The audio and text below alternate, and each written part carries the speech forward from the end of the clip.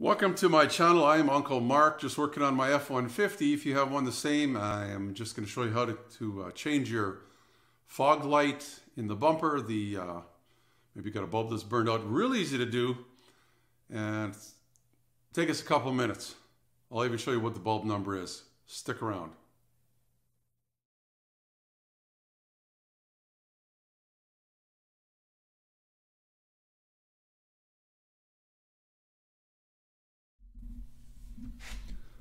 So way down here is the fog light we're talking about, and you know, bulbs eventually go. Maybe it gets water in it, they burn out. Might even get a stone that'll break it. We'll deal with how to just change the bulb first of all. So turn your wheel to the inside, whichever side you're on. And you should be able to actually access it. Look how exposed it is. Wires just hanging there.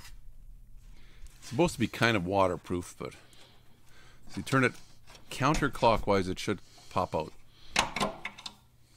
And there's the bulb there. I'll show you how to unclip it. Those three little fingers there. We'll talk about that when you put it back in, but there's this one little clip here. If you can gently just pull it up a little bit and pull it up that way and push backwards. Or unhook it, pull it apart, whatever you want to call it. Wiggle it a little bit, and it should come apart. Don't lose that orange. I'll show you here in a minute. Let's take a look at the number first. It's a 9140. 9140. With the wires here, there's this little orange boot. Well, that's an actual adjustment in case the light's a little too high or low. We'll look at that after. But this little orangey colored part, we'll zoom in a little bit. That part there, don't lose it. That'll keep water from getting in the connection. You just click back on if you get the new one in there. Just put it back in the hole. You might have to twist it left, right, till it actually wants to pop in. There's only one way it goes in, and then crank it to the right, and it locks in there. And that's basically how it comes apart and goes back together. We'll show you a little closer, because I'm going to show you how to take this whole unit out. A lot of times, now there's 3 bolts from in the wheel well housing behind your tire. One at the bottom, 2 at the top. This other one's kind of hard to see, but I've drawn around it. They're 8mm nuts. Or bolts, I guess is what they are. I'm using this ratchet. This is actually a swivel. I've used it a couple times before. Nice to get into some places where things are in the way. I've loosened it, so I'm going to use a little thumb drive. Try and put a link in the description to a few of these. They come in really handy, where you don't have a whole lot of room. Whoa!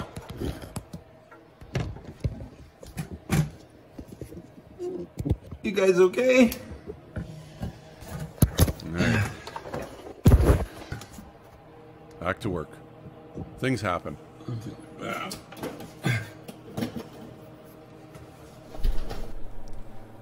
So it's an 8mm socket. I'll put a link to this thumb drive in the description. This is a 3/8 drive. They usually come in like a pack of 3 or something, a 1/4 inch, 3/8, 1/2 inch. Not a whole lot of money. They're ratcheting. You can get them to ratchet either way, to loosen or to tighten.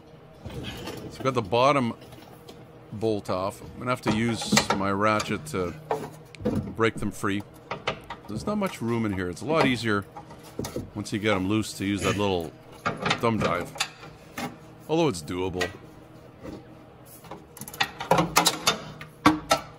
I'd say a lot of times stones will break the lens on these things. So how do you get them out? I never had this out before. I thought, let's do it already.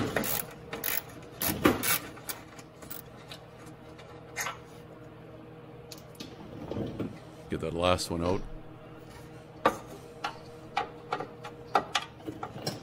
I was shocked how exposed all this is.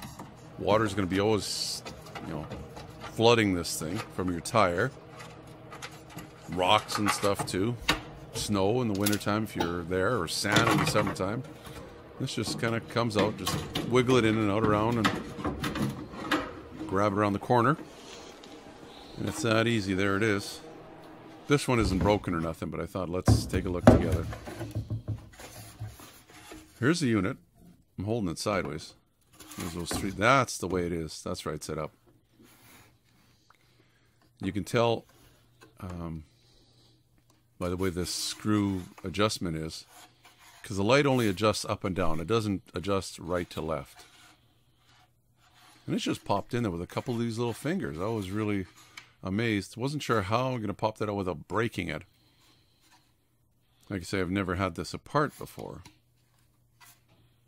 But it just swivels on there. So the first thing, if you're going to take it apart, because if you buy the new lens, it's just going to be, well, we'll show you, it's just a little piece inside. So let's take this adjustment screw out first. Like I say, this is up and down, so.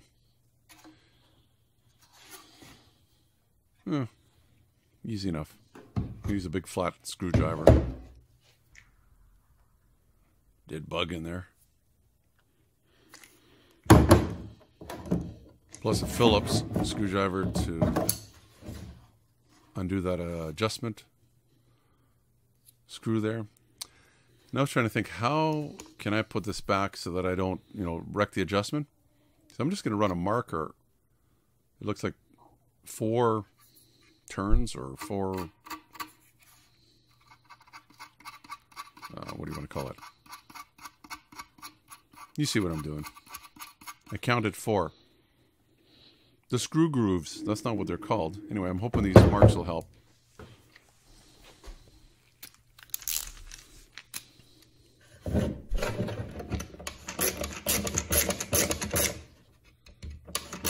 Watch that. See how that moves?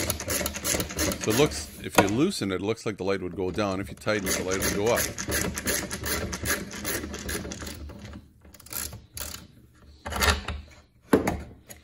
And the spring just pops out. Better not lose those.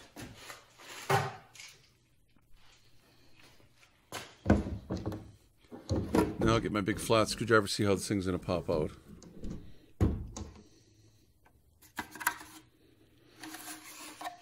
Yeah. See how it moves up and down? Actually moves quite a bit. So I think I'm just going to go inside. Just try and pop it out just gently. You'd hate to snap that off. I can imagine what that's worth from 4. One side came out.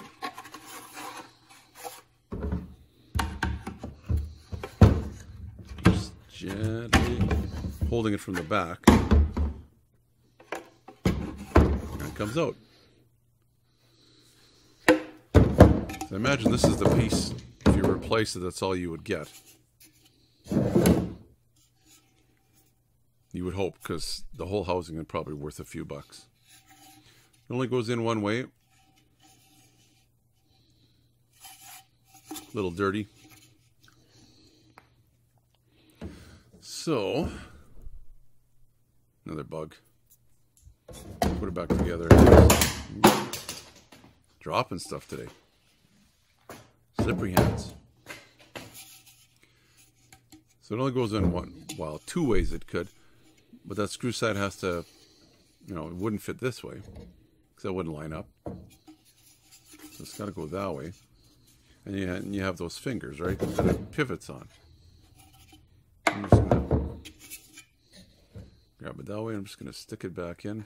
See what we're doing?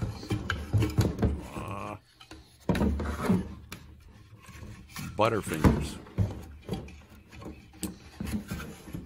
Uncle Mark Butterfingers. Should just pop back in if you line it up. There goes one. It's not hard to do. There you go. And it should move a little bit. And yeah, there you go. Make sure it's the right way. Where the screws, yep, those are going to line up.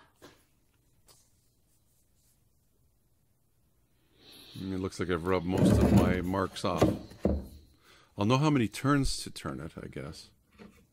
We said it was, when I counted the grooves, there were 4 of them. And there's a little bit of black on the end still, so I'll know which way it faced. We hope. Try trying to make this screw go back into the plastic clip there as straight as I can. Not easy to do. So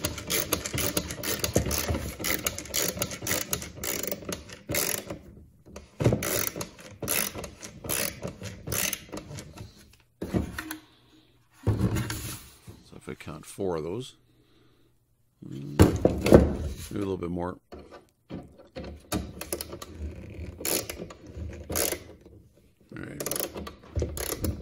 That black marker is facing the right way now. Either that or it'll be a whole turnout.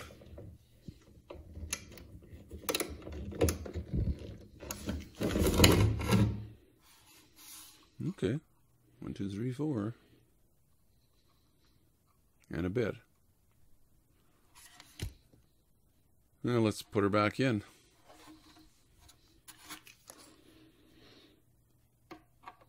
Okay, and maybe it needs to be just a little tighter.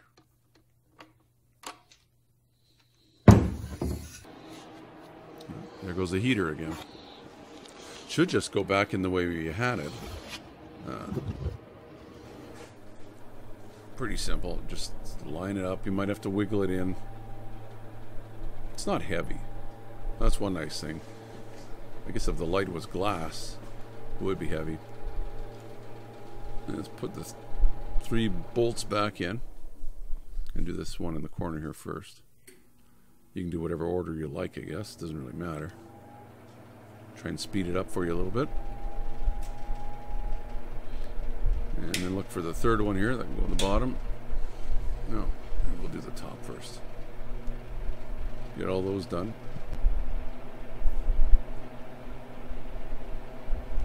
And then put the bottom one in.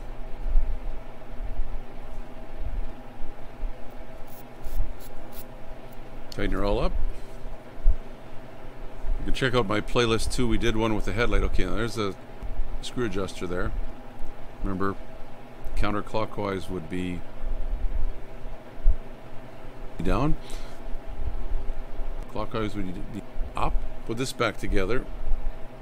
Make sure that rubber seal is in there too. Try not to touch the bulb. These halogen bulbs get really hot if you have oil on them from your skin. They'll burn out. I think that's it. Sounds pretty easy, wasn't it? If you like the video, why not give me the thumbs up? You can subscribe down in the corner too. Also, if you do have an F150, I have a playlist we'll put up in the corner here. You can go take a look at that. Working on the truck, you know, so anytime I do something to it, I try and get the recorder out and you can follow me along. You guys take care. Till next time, tell your friends about the channel. Again, till we meet again, Mark saying bye-bye for now. Remember to be safe. Your safety is your responsibility and should be priority number 1. Also, give me the thumbs up if you like the video. Plus, please subscribe and you'll get all the notifications. It's easy. The little dog will show you how. Ring the bell. Ring the bell.